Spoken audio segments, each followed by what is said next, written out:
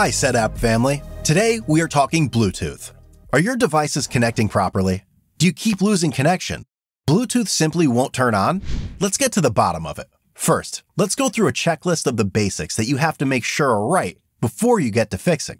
First, check the battery. Is your Bluetooth device charged?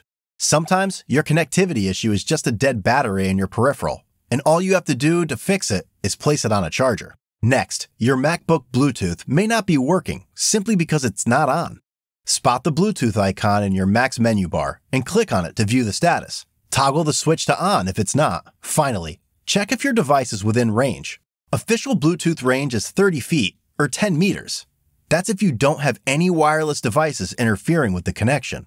Microwaves, cordless phones, baby monitors, metal objects, and even wireless networks that use the same 2.4 gigahertz band can be the reason why Bluetooth is seemingly not working on your Mac. Now that our quick check of the very basics is completed, let's move to actually fixing your MacBook Bluetooth not turning on.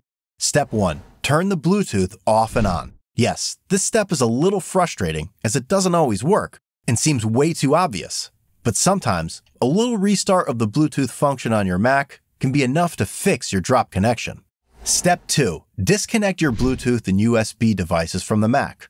Restart and then reconnect. To do this, remove all USB-connected peripherals and go to System Settings, Bluetooth. Right-click on each device and select Disconnect.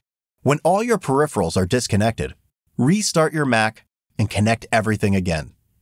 If your MacBook Bluetooth won't turn on, it might also be remedied with a simple restart of the Mac. Step 3. If none of the above solutions worked, there's another hack you can try.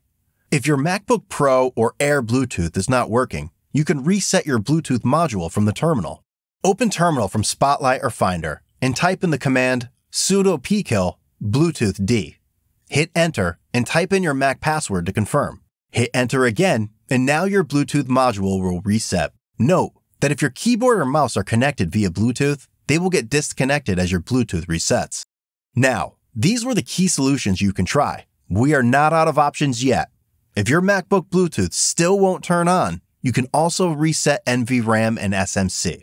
To reset NVRAM, shut down your Mac, then turn it on, and as you do, press Option plus Command plus P plus R right away, and hold for about 20 seconds. To reset SMC, for M1 Macs, just restart your computer. For Intel-based MacBooks with T2 chip, shut down the Mac. Hold Control plus Option plus specifically the right Shift key for 7 seconds. Now, without releasing the keys, press the power button and hold all the keys for 7 more seconds. Release, and after a few seconds, turn on your Mac. Now, I know what you must be thinking. These days, there's an app for everything. So how come there's no app for this? Well, if your Bluetooth devices keep dropping, or you're tired of Googling, why won't my Bluetooth turn every time your Bluetooth connection is flimsy, there's actually an app for that. Install ToothFairy from Setapp and set up your Bluetooth devices in the app. The app adds an icon for each Bluetooth device to your menu bar. You can pick the icons that you like. So now, when you want to pair with your devices, simply click the respective icon and voila, the connection is set. Headphones, keyboards, AirPods, a mouse. Connect or disconnect anything with a single click. If you found our video on how to remove icons from the desktop of your Mac useful, please hit the like button, save this video to a playlist, and subscribe for more. Thank you for watching, and we are looking forward to seeing you on our other videos with helpful tips and ideas for your Mac.